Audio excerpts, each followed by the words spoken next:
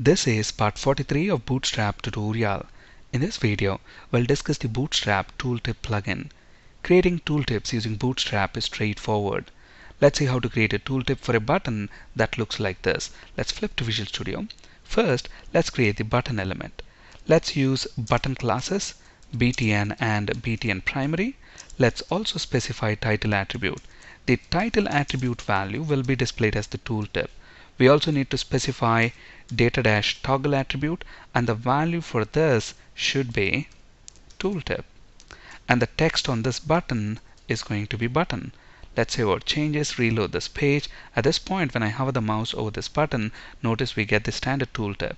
We want this tooltip to be styled by Bootstrap. For Bootstrap to be able to style this tooltip, we will have to opt in for that. To opt in, we'll have to write one line of jQuery code. So within our jQuery ready function, we will have to first find this button. To find this button, we can give this button an ID and use the jQuery ID selector.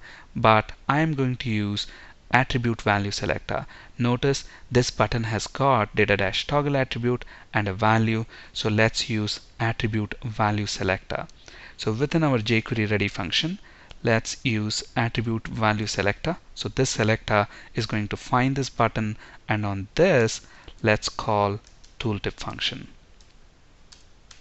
Let's save our changes, reload this page, and at this point when I hover the mouse over this button, notice the tooltip is styled by Bootstrap. By default, the tooltip is placed on top of the button. We can customize the placement. The placement can be on the top, bottom, left, or right. So to customize the placement, we use data-placement attribute. And let's say we want to place the tooltip at the bottom, so the value is going to be bottom. Let's reload this page, and at this point when I hover the mouse over, we get the tooltip at the bottom. Now let's look at a few other options that are available to customize the behavior of the tooltip plugin. These options can be specified either by using data-attributes or JavaScript. We have just seen how to specify placement option using data-attribute here. Let's see how to specify this using JavaScript. So let's first remove it from the button element. So to our tooltip function, we are going to pass a JavaScript and then specify our placement option. Let's place the tooltip on the right hand side. Let's save our changes, reload this page. When we hover over this button, notice the tooltip is on the right hand side. We can also specify title in JavaScript.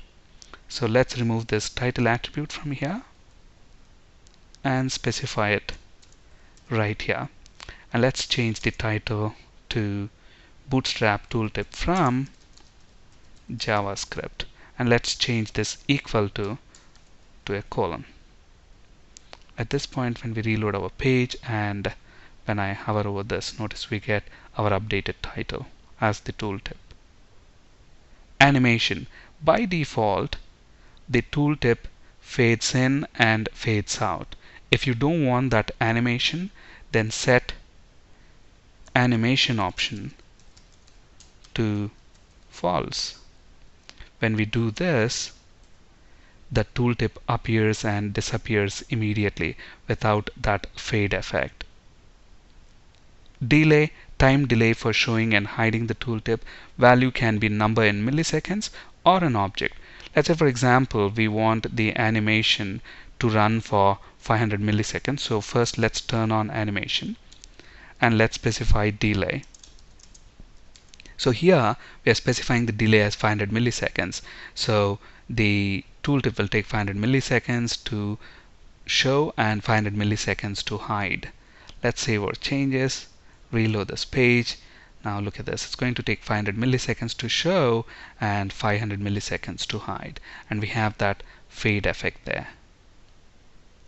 Now if you want different numbers for showing and hiding, then you can specify the value as a JavaScript object and then specify a value for show. Let's say, for example, we want to show it within 300 milliseconds and hide it within 500 milliseconds. So to show it, it takes 300, and to hide it, it takes 500 milliseconds. HTML specifies the HTML for the tooltip. Value can be true or false. Default is false. At the moment, we haven't specified the HTML option, so the default is false. So if we specify HTML for this title attribute, let's specify an h3 element here, help.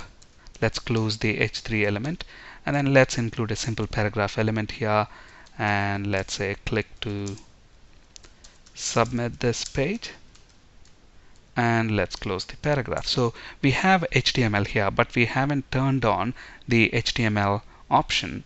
So at this point, when we reload this page and when I hover over this button, notice the HTML is displayed as is.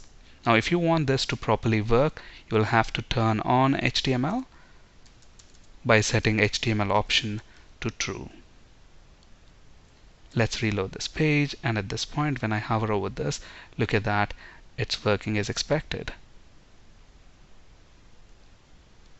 Thank you for listening and have a great day.